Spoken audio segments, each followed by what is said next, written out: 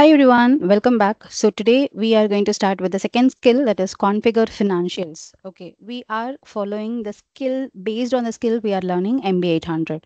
Where is the skill? Here is the skill. Okay, so setting up the core functionality we have completed, and then we are now into financial management.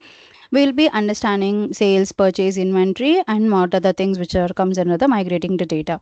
So these things which I have discussed in the very first video. So if you just go here, like go to my channel, here you can find you have how to pass MB-800 exam. So if you just click on the full playlist, you can find that here, exam overview, the functional consultant, like what is this and what is the certification guide and how we are going to proceed. So we have completed the first skill set, that is setting up business central. Set up business central, that we have completed. These 4 learning path with these modules we have covered along with the exercise. Now we are into the configure business central. In this we have 4 learning path again, like set up financial management, use journal, reconcile bank account, and process customer and vendor payment. In the first learning path, that is a set of financial, we have these much module. Okay, we have nearly 5 modules to cover. So these are the 5 modules. To cover the 5 modules, it will take nearly 4 hours 23 minutes. But before entering into the finance module, I would recommend to understand what are the key terms and terminologies, because most of the people who are here, they don't know what is finance and what are the key terms involved in finance. Okay, so we will first understand that and then we will move on to the further topics. So the first most important thing is what? General ledger. Okay, so general ledger is what the heart of financial management in business central. Not only in business central, any finance, if you take, general ledger plays an important role. So it records all the company's financial transactions like asset, liability, income, and expenses using debit and credit entries. For example, when a sales invoice of 550,000 is posted, in debit it will be like account receivable, and in credit it is like a sales revenue, 550,000. So who will be recording this? That is what important. So either a financial manager, um, but the transaction flow in automatically when the invoice, journals, or payments are posted. Okay, whenever an invoice or anything is posted, so this general ledger will be automatically updated. Basic um, basic responsibility of handling this general ledger is for the finance manager or accountant. Okay, so I'll also show you like where to go and search for general ledger. Here we are discussing the key important terms and terminology. So if you just go ahead to this tell me icon, and if you search for general ledger, okay, so you can see general journal, okay, and general ledger entries, you can find it here. Okay, so this is a report of the general ledger. Apart from this, you can also see that if you just go and type G bar L, you can find the general ledger, account mapping and everything. Okay, register, general ledger register. Fine. Okay, you can see here that it is an invoice posted. Okay, so you can find all these things, general journal, default, purchase, everything here. Okay, this is what the general ledger. So next comes the general ledger configuration. Configuration defines how your financial system works, like accounting period, open when it is like open and when it is closed, allowable posting date. What are the allowable posting dates you are which you are describing? Currency setup, VAT and GST setup. All these things comes under your general ledger configuration. So, for example, locking January once books are closed, so no one can post back-end entries. So, who will be handling this is what the finance manager or the system admin. The major thing. I'm not talking about who will be posting it in the business central. The general responsibility who holds this is what these people. And you can see here ledger, general ledger configuration.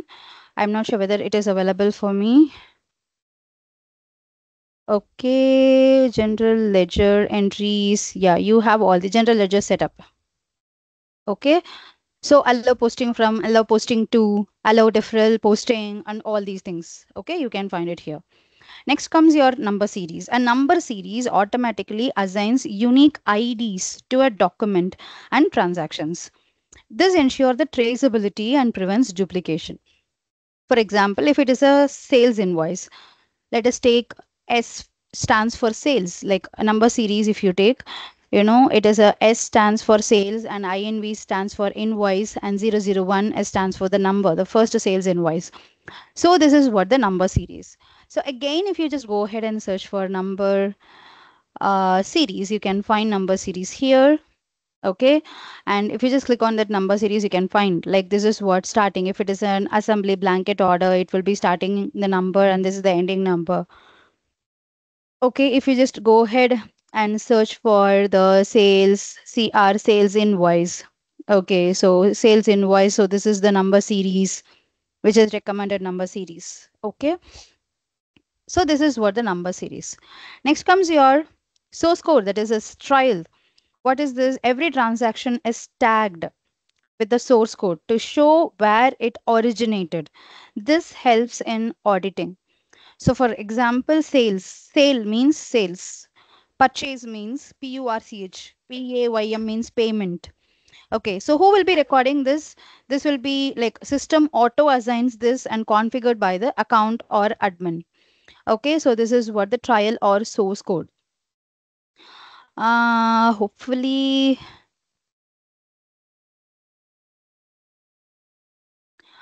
okay, so hopefully, yeah, it's a trial source balance. Okay, it's not okay. The next comes your posting groups. Okay, this is another important thing. Posting groups are rules that connect transaction from subledgers, like if you take customer, vendor, item to the general ledger. Okay, the posting groups, that there are types of posting groups. You have like a customer posting group, which links the customers to the receivable account, vendor posting group, inventory posting group, general posting group. Okay, so example, you can say like customer who is a domestic who posts the sales to domestic sales revenue account. So if you just go ahead and search for the posting groups here, so you can find the posting groups. Okay, so vendor posting groups, project posting groups, you have everything. Okay, customer posting group. Okay, so this is what posting groups.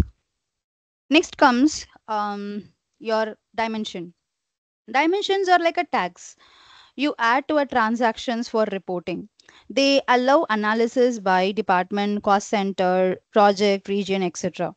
For example, rent expense posted with dimension department is equal to HR. Later reports can show expenses by the department. Like it is like you can think about a labeling or tagging something. Okay. So these are the dimensions. We will be learning all these things in detail. Okay. So dimension, if you see, you can see that this is a dimension. So you will be giving the area code, area filter and everything for this. Okay. So you can find it here in the dimension. Got it?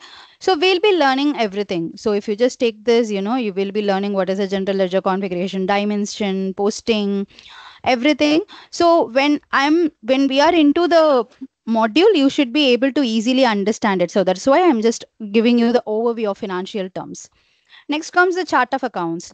So chart of accounts, COA, we will call it in a short form, is a structured list of all accounts, assets, liabilities, income, expenses, and everything. Each account has a number and description. If you just go ahead and again search for COA or chart of accounts, you can find it here. So this is detailed thing, like it has all the assets. You can see there is an asset. You can also find there is a liability. Okay, everything you can find it here. So you can find that this is the bank account. Okay, so if you see balance sheet, this is your asset. If you click here, you can see more about this one. What is a number? What is a name? Development expenditure. What does that expenditure goes? Where does it goes on all these things? So this is about chart of account, and usually finance manager designs it and accountant maintains it. But still here in business central, everything happens, like chart of accounts, you will be like adding it. Next comes your general journal. It's a journal. Journal is like a worksheet for entering, posting financial transaction. For example, general journal, recurring journal. General journal is for flexible for adjustment and entries. recurring journal for periodic entries like my payment journal, cash receipt journal, everything. So recording a prepaid rent adjustment, it debit the rent expense and credit the prepaid rent. Okay, so who will be recording this? An accountant will be recording this. Maybe like account receivable and account payable clerks will be managing this. So if you just go and generally search for journal, you can see there are lot of journals available here: cost journal, item journal, sales journal, payment, everything. Okay, so next comes your journal templates and batches. Like this defines the journal type. What is the type of the journal? Like it's a general journal or recurring journal, etc. A batch is what a subfolder or to a group entries like monthly accruals or bank payments or something. Okay, so example like general is what the general journal, and batch is a monthly accrual. Monthly the batch has to be executed like that. Okay, so this is about the journal batches. Okay, journal template. So you can just go ahead and search for the journal template. You can find the template for item journal. You can find the journal templates for the cost journal, project journal, and everything here. Okay. So next comes your journal entries. Okay, you'll be hearing these words. So every debit, credit, record created through a journal. Every debit, credit record will be created through the journal. Okay. So for example, debit utilize expense, that is rupees 15,000 or 20,000. Whereas the credit bank, you are crediting that to the bank. Okay, who will be recording this? Accountant. Next comes your periodic recurring journal. Okay, so what is this periodic recurring journal? So here you can see that so a periodic or a recurring journal, okay, is a recurring journal is in Business Central, which is used to post transactions with repeat regularly, like a rent. You can rent will be like periodic, and it is a recurring journal, recurring entry, right? Recurring cost. So salary, depreciation, or accruals. Instead of entering the same entry every month, the system will let you to set it up once and automatically generate entries for the future periods. So think of it like a standing order. Why you should use this? If you want to save time for repetitive transaction, or if you want to ensure that accuracy is good and provides a consistency in posting and support accrual based accounting. So you can just go ahead and search for recurring journal. Okay, recurring item journal or recurring purchase line. So what is again and again repeating every month or every week or something? You can just plan for that. Okay, this is what recurring thing. Next comes your bank reconciliation. The process of matching system balances with the actual bank is what bank reconciliation. Okay, so it is like you're matching a system record with the bank statement. It is a process of comparing the balance in your company's bank account in Business Central with the actual bank statement. So the main goal is to ensure that all deposit, withdrawals, bank charges, and interest are recorded correctly. Any missing or duplicate transactions are identified. Like you can simply put it like it confirms that what you think is in the bank is equal to what's actually in the bank. Okay, why it is important? The bank reconciliation, why it is really important? Because it detects errors and the omission, identifies the bank charges, prevents the fraud and unauthorized transaction, and ensures accurate financial reporting. So this is really important. Okay, and next comes your um, payment reconciliation journal. So what is this payment reconciliation journal? Again, it's to auto match bank statement lines with the entries. Okay, which is used to import bank statement lines and match them directly to the open customer vendor entries in the Business Central. Think of it like a tool to clear customer vendor invoicing using the actual payment received or made based on your bank statement. So it is a transaction level matching, unlike bank reconciliation, which is a balance level. Okay, so you can think about like if you the key steps usually involve is what you'll be importing the bank statement and you'll be automatically matching it. Okay, so this is what all about the payment reconciliation. Next comes the cash management. So cash management is like you should manage the liquidity and the bank accounts. So you should have the control over the liquidity and the bank accounts. So this is basically handled by the finance manager, and you will be like managing multiple banks in the BC. You can manage multiple banks in the BC. So let us just search for the cash management here. Okay, so I think okay, so we can it's a general term, okay, cash flow setup. Okay, so it's a general thing which we usually every finance person should know. Everyone who is doing the finance, they should understand what is this cash management. Okay, and next comes your cash receipt journal. So what is this cash receipt journal? This is another important part of the thing, which is a journal for recording customer payment. Whatever the cash you are receiving it from your customer. So you will be recording the money received from the customers. So if the customer pays 25,000 against the invoice, which will be debit bank and credit the customer receivables. So who will be recording it? An account receivable clerk or a cashier will be recording this. Next comes your payment journal. So the payment journal is what recording your vendor, like journal for recording vendor payment, what you are paying it to your vendor. That things will be recorded in the payment journal. So if you are paying a vendor B 50,000 via a bank transfer, so how it will be like paying your vendor, debit your vendor payable and credit your bank.